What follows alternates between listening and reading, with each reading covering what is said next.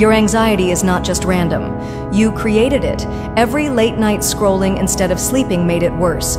Every energy drink, every cup of coffee on an empty stomach pushed your nervous system into overdrive.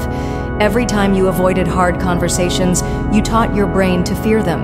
Every time you skipped exercise, you let your body stew in stress hormones instead of burning them off. Anxiety builds because you keep feeding it.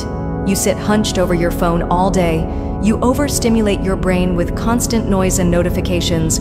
You never let yourself breathe or be still. Then you wonder why you feel on edge all the time. Your brain is not broken.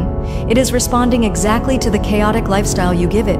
You are teaching it to stay in panic mode. You are teaching it to see danger everywhere, and the longer you keep living this way, the worse it gets.